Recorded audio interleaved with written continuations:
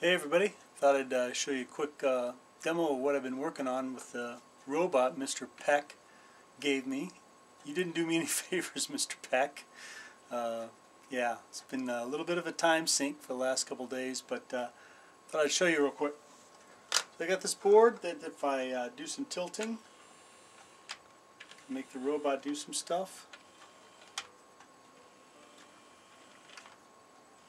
And you can push a button on the board here to switch modes, and then it'll let you do other things. Open and close the claw, raise and lower it. You can spin the thing, it's kind of cool. Raise it.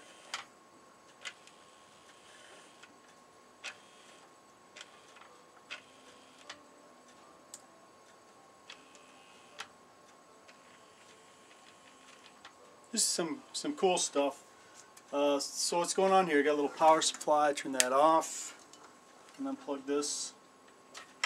So it looks a little bit like a Frankenstein thing, but basically there's a sensor on here that detects tilt, and by tilting the board back and forth, this micro can through this little Frankenstein mess send commands into the robot.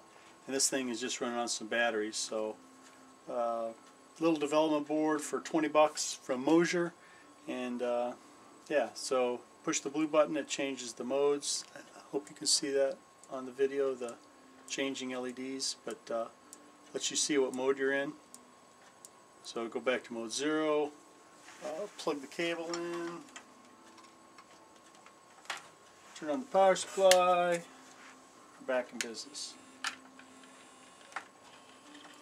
So this is just kind of scratching the surface of what the robot is capable of. I haven't used any of these switches yet, interfaced any of those, so or tried to keep position. So you know, really what you'd want to do is hit the switch to know where you are, and then count how many pulses you send through the motors to keep track of your location, so that you could know in all the, I think there's 5 degrees of freedom on this thing, so you could know where you are in 3D space. So haven't done any of that kind of stuff, so but still, you know, it's moving and kind of cool, so see what we can do with it.